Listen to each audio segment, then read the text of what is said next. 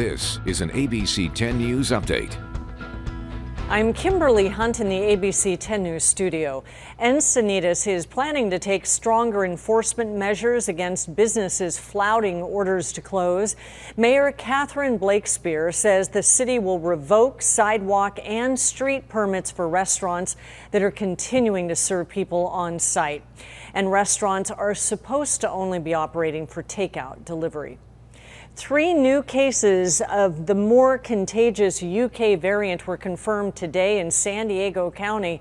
They were found in men, 2 in their 40s and 1 in his 50s. The men say they did not travel outside the U.S. And the discovery of the cases brings our county's total now to 4.